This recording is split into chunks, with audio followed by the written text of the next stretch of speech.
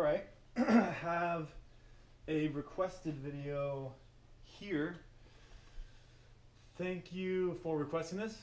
I do like this example. I think personally that this, again, as I've said in other videos, this is a question which is, in my opinion, comparable to an exam question. So you should be thinking, what I mean by that is, this is fair game. This is a fair game question, I would say.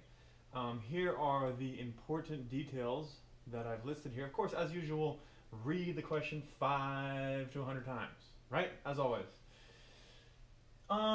Here's my random variable, capital X, the number of trials until a 2 is rolled.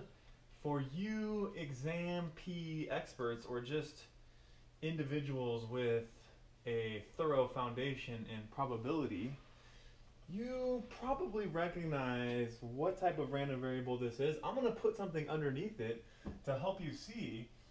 Let's see, I'm going to put, this is a lot like the number of trials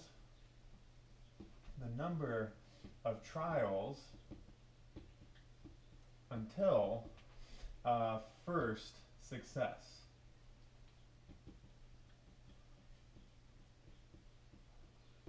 So I put that there to sort of indicate that this random variable x falls into a general type of random variable which we identify as sort of one of the well-known distributions.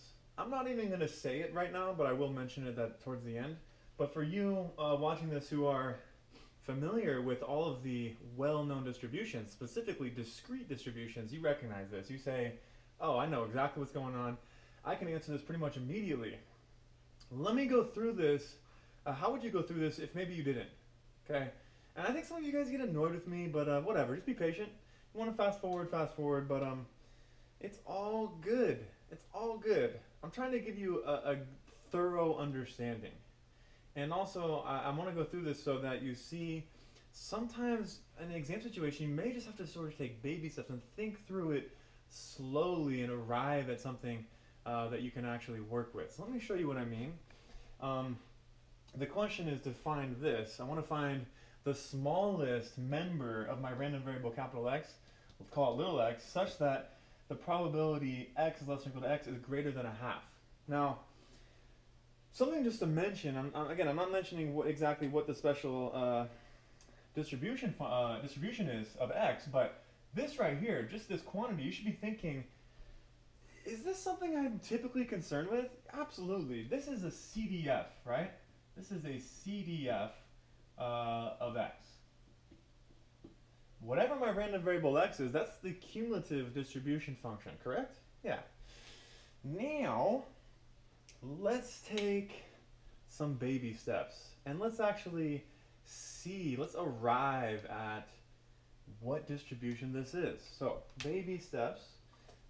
First thing is, let's just say x is 1. And by the way, it's not a bad idea to write this down. What type of values can x be? What type of values can x be? So you should be thinking, well, when can I get a success? When can I get a 2? Well, I better have at least rolled it once. So x could be 1. It could have taken 1 roll to arrive at 2. It could have taken 2 rolls. It could have taken 3 rolls. It could have theoretically taken a million rolls, right? Maybe I don't roll a 2 until the millionth roll. So I put ... there. Those are the values that my random variable x can take on. Now let's look at the individual probabilities here, okay? So sort of case one, what if x is 1? I'm just going to look at that probability. If x is 1, then what does it say? What is the probability that x is less than or equal to 1? So again, I'm setting equal to little x equals 1. So I've replaced little x with 1. I'm just going to compute this probability. Again, I'm just sort of getting a feel for what's going on here. Maybe I can, make some nice conclusions about my little examples here, right? This is equal to, well, 1 is the smallest value of my random variable x, so this must just be probability x is 1. And we know what that is because I'm rolling a fair die. Well, I'm assuming it's fair. And to roll a 2, we have a 1/6 probability of that happening. All right. How about if x is equal to 2? All right. Let's set the quantity we're interested in, namely this probability, this CDF, where little x is 2.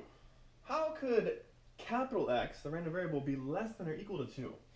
Well, just using basically fundamentals of probability, this says that the probability of x is equal to 1, or the probability of x is equal to 2.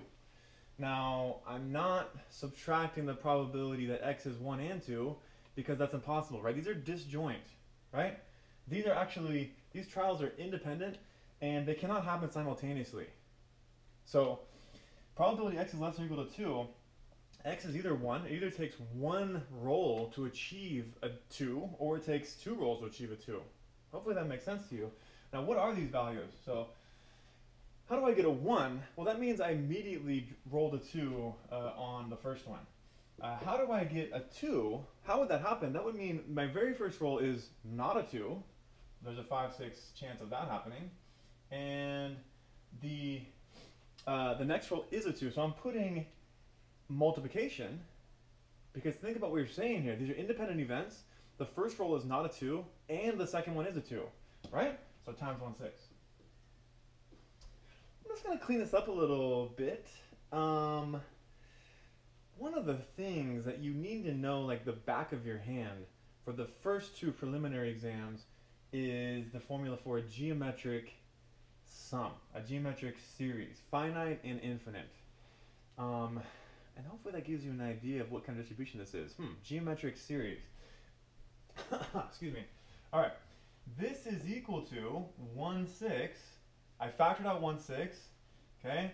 1 minus 5/6 squared over 1 minus 5/6. If you have no idea how I came up with that, review geometric series. I claim that this is equal to this. What is this equal to? This is equal to, look at the cancellation, 1 minus 5/6 is a 6, cancels there. This is 1 minus 5/6 squared. So take a look at what we have here. The probability that x is less than or equal to 2 is 1 minus 5/6 to the 2. 2, 2. All right, let's do one more. How about if x is 3? What if x is equal to 3? That would imply that according to the inequality, my original inequality I'm looking at here, probability that x is less than or equal to 3. How can this happen? Well, this must be, we must have either x is 1 or x is 2 or x is 3. Compute these individually and think about it carefully. How could I get x1? Well, we're saying here that basically the number of rolls till I roll 2 is just 1. That means I get a 2 in my very first roll, so that's 1/6. Now, I don't get a 2 in my first roll, but I do get a 2 on my second roll. So not a, I guess I should reverse these. It's really the same thing as multiplication as commutative. Let me just leave it, right?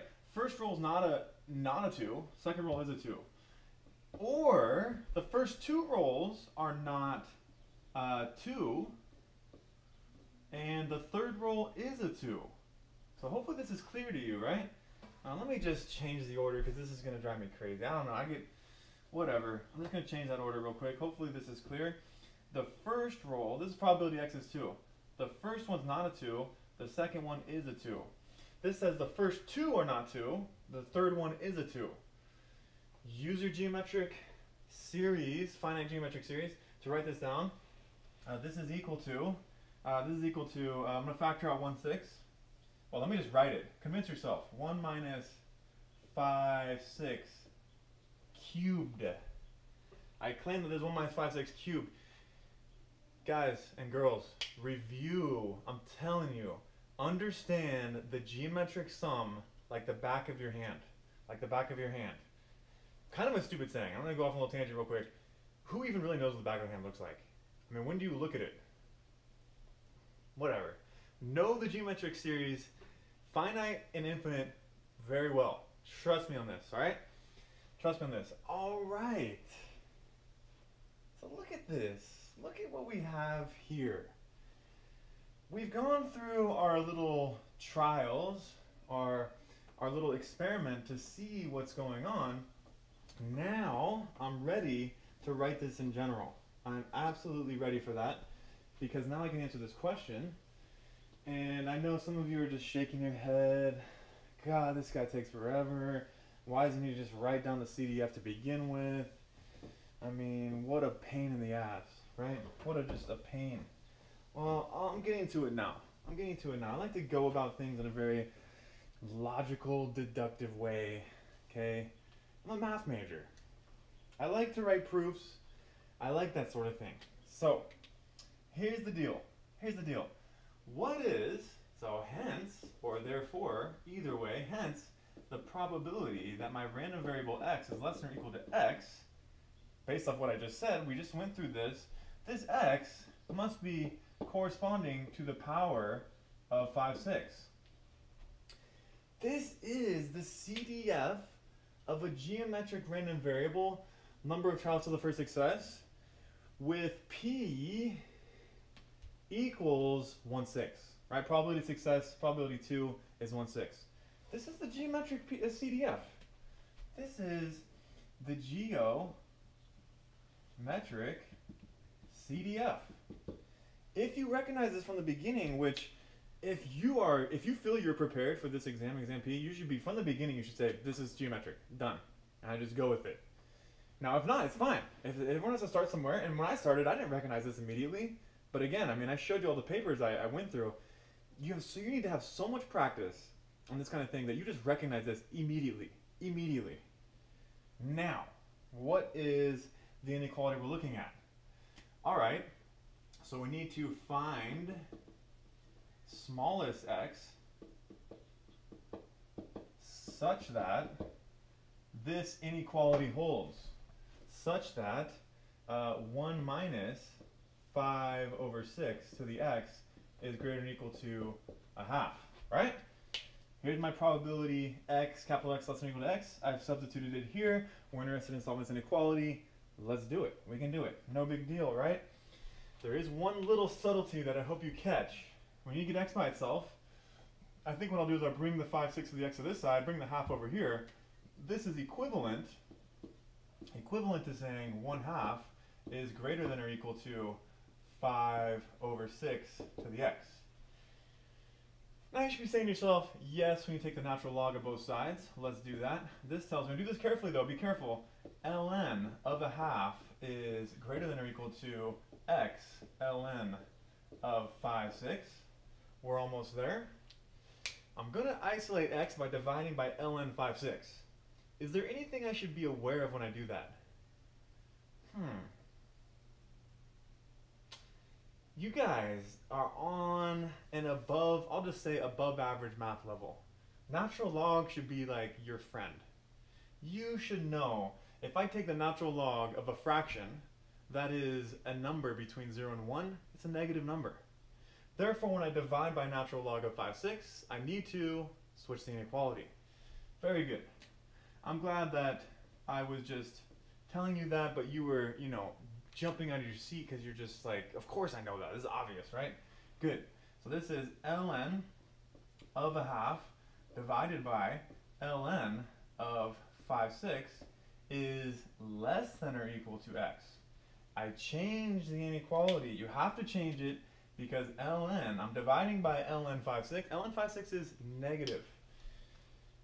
Now, get this handy dandy thing. And actually, I computed this a moment ago. Hopefully you can see that. I just computed ln of a half divided by ln 5, 6. That's the only thing I need the calculator for. So this tells me that 3.8 is less than or equal to x. We want the smallest value of x, which makes this true. The smallest x, which means we better choose 4.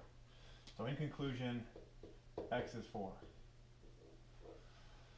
Alright, hope you found this useful and you did not get too aggravated with me and my details.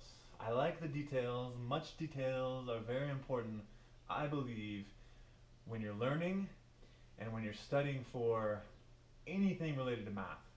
Just my opinion. I recommend you fill in details to avoid little silly mistakes.